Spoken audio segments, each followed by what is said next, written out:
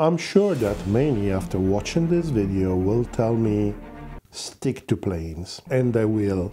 Don't worry. This video is a one-off that I resisted doing for almost a couple of years, but recently I have seen so many misinterpretations in the comments and I received so many requests on this subject that I finally decided to cover it. What am I talking about? I'm talking about the idea that money is the measure of the military capabilities that can be deployed by a country.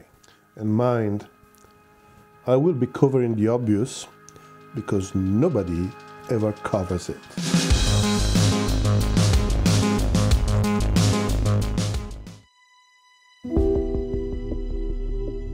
So it is commonly accepted that money is actually required to do pretty much everything, but it should be under everyone's eyes that this is not the case. Your money, if you live in a moderately developed country, is just a bunch of bits in a computer. It is completely immaterial. It is pure information, and how this pure information should help in building even a primitive sling, well, it's anyone's guess. While even gold doesn't qualify as useful, it is a metal with pretty poor characteristics, and the only military notable feature is the resistance to corrosion. You can't build weapons with gold, albeit being hit by a gold bar is probably painful. Yes, of course, I know the government taxes the citizens and uses that money to buy military equipment from the industry, and many would say that the governments do this pretty inefficiently. And when the government spending is above the tax income, it issues debt, actually placing a burden on the future generations. Yeah, true, everybody knows that. Well, if it is true, where is the citizens' money coming from? From their hard work, you may say. But in this case, since their income depends from companies that are paid by other citizens, whose income depends from companies that are paid by the other citizens, and so on, where did they get the money from? You can't just make your money, can't you? Well, this is even more immaterial than normal money, and the reason why such an abstract concept is actually worth so much money, well, it's complicated and definitely outside the scope of this video, so let's move on for now. So, what is the source of money? The mint? Well, yes, for metallic coins and banknotes, but this in most countries is actually just a small fraction of all the circulating money. And anyway, how those coins or banknotes are actually put in the hands of the public? Is it by the cash machine? Well, actually people withdraw from the cash machine money that they have already put in the bank. So it can't be new money, right? Do you see that the conventional narration has some shaky foundations? Nobody talks about this, but not because there is any mystery or because there is a conspiracy. This is actually information that is plainly available in plenty of university-level books or countless articles or scientific papers online. The problem is that the media hardly ever cover the basics. If you just follow the media, you are probably missing a few points. The kind of picture that you get from the media is that of money as being a sort of a token with a value that can be used to acquire goods and services, or it can be converted in different currencies, or worse, you get the picture that money is something that has an intrinsic value and it is sort of at the center of human interactions. So, a modern state has three ways of financing its expenses. It can tax the citizens, it can issue debt, or it can create money out of thin air. So the state creates money out of thin air, or it could be the central bank in coordination with the state, usually not against the state. With the same money, the state makes purchases of goods, for example, military gear or services. That money pays the salaries of workers and servicemen, who in turn use that money to acquire goods and services from other private companies, who in turn use that money to pay their employees, who in turn use that money to acquire goods and services from other companies. Their expenses pay the salary of other employees, and okay, you get the point. If money is not created by the state or the central bank first and then put in someone's pockets to be spent, there is no money circulating. For completeness, let me mention that a large fraction of the money circulating in the economy is actually created by the banks through loans, but this is out of scope. I won't get into the details here. Well, not all the countries can create money like this. For example, countries that are part of a monetary union, like the countries that are part of the euro area, they can't do this. But I'm digressing. Taxes have two functions. The first is to impose the legal tender in a country. Money that can be used to pay the taxes is of a lower utility because to pay the taxes will need to be sort of converted into legal tender, and this could be a problem because it exposes you to the risk of the variations of the exchange rate and also to sometimes non-negligible transaction costs.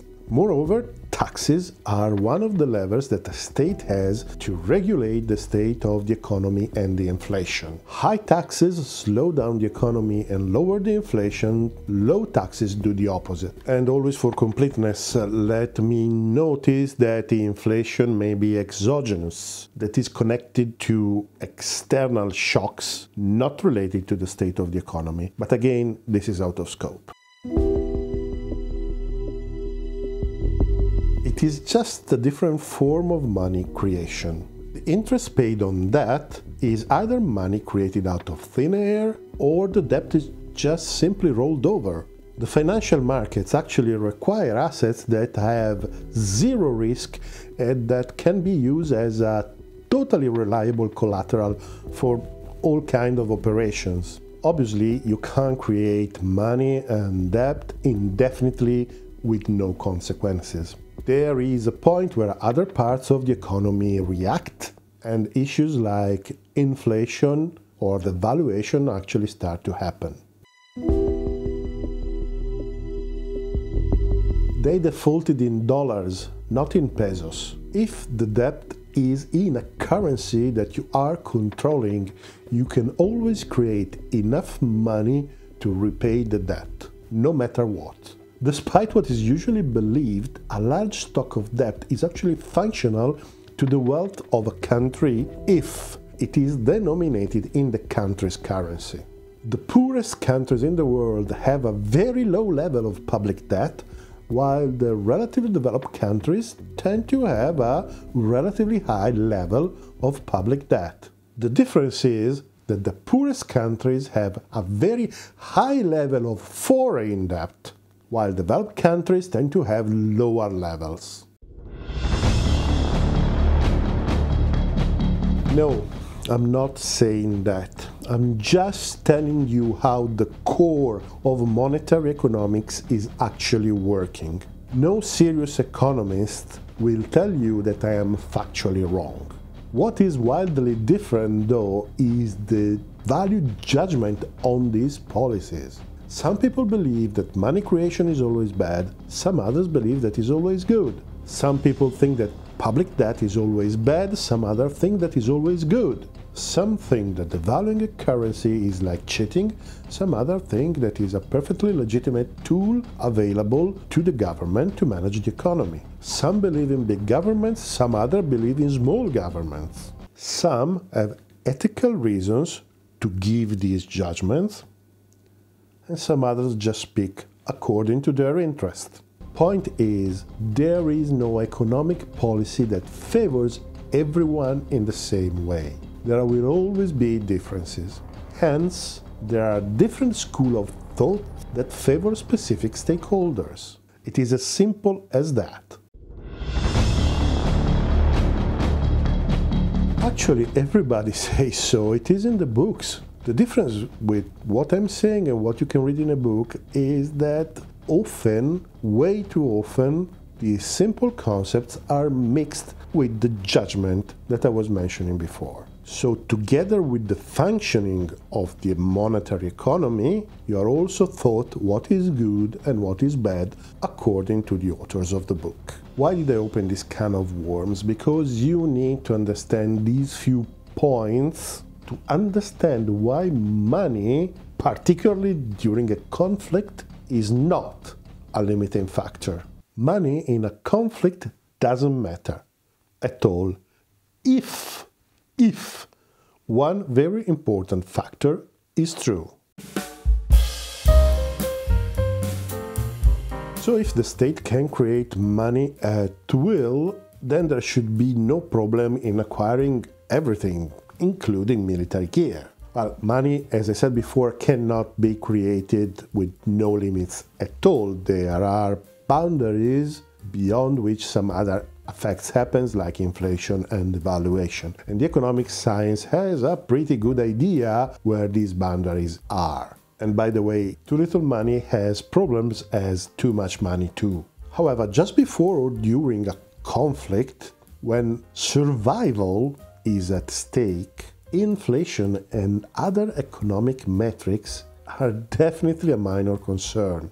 Inflation is way less important than losing a battle or losing a piece of your national territory or having heavy losses or anything like that. In those situations, since the creation of money is basically an act of will, then as much money as it is needed can be created. When survival is at stake, then lack of money cannot be the limiting factor.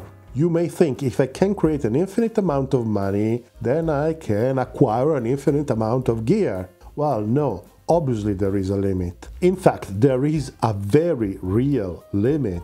It is your production capacity, your manufacturing capacity, your technology capacity. In fact, if a country has the entire supply chain under its own control, from the raw material to the finished product, there is no reason why there won't be enough money to go through the entire supply chain and have the production working at full capacity. Now, it is clear that there will be economical effect from this creation of money and from the fact that you're actually investing in the production of stuff that is going to be destroyed somewhere on the battlefield. However, these effects will be secondary and way less relevant than losing a battle, losing human lives, or losing a piece of your territory. There will always be time to deal with these issues afterwards, either after the victory or the defeat. In different ways, obviously. Also, they may not be necessarily negative macroeconomic effects. The question is actually debated, but some economists believe that the United States really came out of the Great Depression of 1929 only because of the great stimulus of the World War economy. Mind, this is true only if the entire supply chain, or actually better, the myriad of supply chains that are actually required to produce all the enormous quantities of materials that are required during a war are under national control. Because in this way your national currency can pay for all the expenses. All the companies involved will use their national currency to trade with other companies within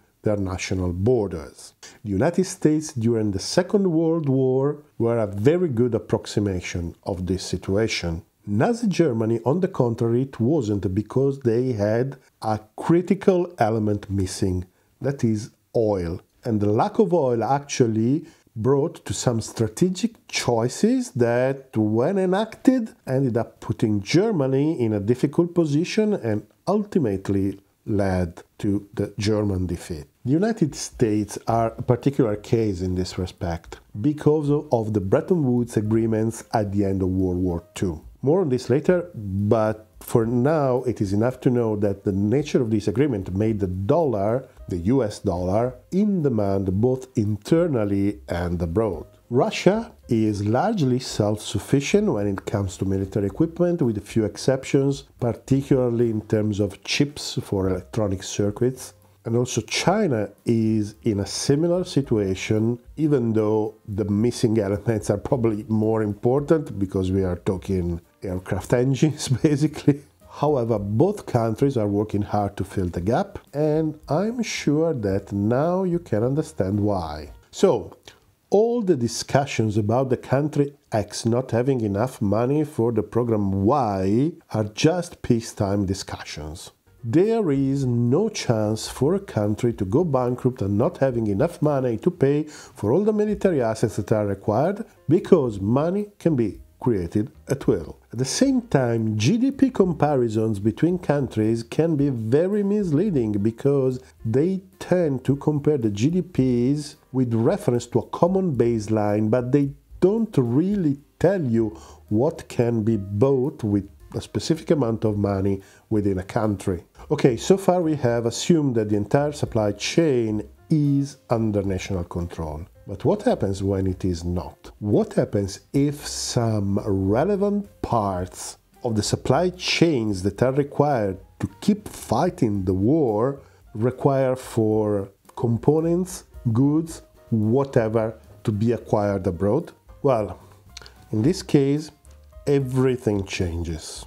The key point is that the foreign seller will ask to be paid in its own currencies. Or better, the actual transaction may be conducted in either currencies, but at some point the seller will have to pay its own employees or pay its own suppliers, and he will need its own national currency, not your own that you are acquiring.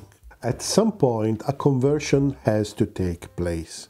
But actually, conversion is a misleading term. Money is not a unit of measure that can be converted as needed. Money is something that you buy or sell. So, for example, if you need to acquire something from Russia, at some point you will need to pay in rubles, and before paying, you will have to acquire rubles somehow. And this is obtained in two ways, either borrowing rubles or selling something else to Russia. In the first case, you will have to repay the debt in, obviously, currency that is different from your own. Borrowing in foreign currency, particularly in times of war, is something that can put you in troubles very quickly. If you are borrowing, you will have to repay the debt. And the only way to repay the debt is either making more debt to pay the debt, and it's easy to understand that in this case it's going to spiral out of control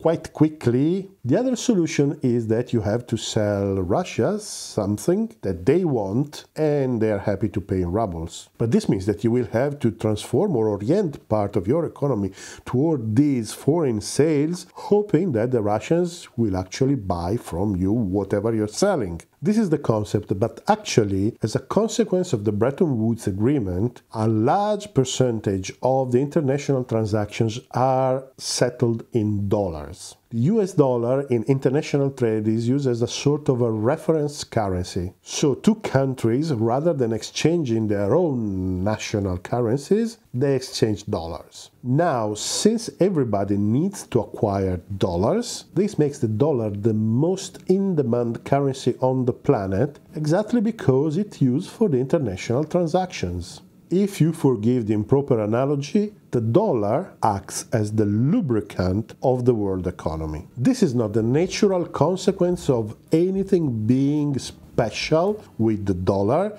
or is not a consequence of the great economic strength of the United States. Nothing like that. It is simply the result of a decision taken about 70 years ago, at a time and in a situation where the United States could apply enough pressure on the international partners to have an agreement like this.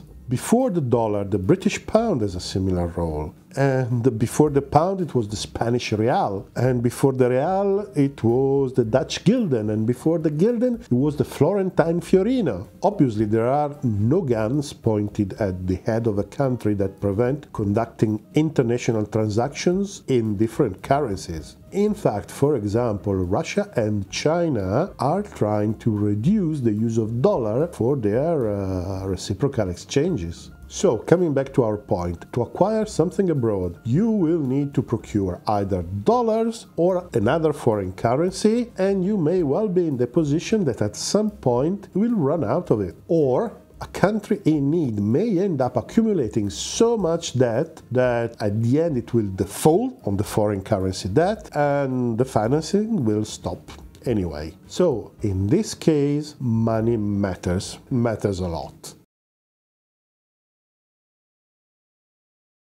No, money is not the problem. The lack of capacity of producing everything that is necessary to sustain the military effort is the problem. Money is a tool, money is a facilitator, money has no intrinsic value whatsoever. So it is blatantly obvious that a country that controls the entire supply chain is always going to be in a much better position than a country that doesn't. Obviously, some countries are just too small or too underdeveloped to point to self-sufficiency. This may be an intrinsic weakness very hard to overcome. I seriously doubt that Andorra is ever going to be a military power. However, there are several countries in the world that can aim to a long-term self-sufficiency. Some are doing, for example, like India. Some others are not. And this is not an economical, not a technical, but a political choice.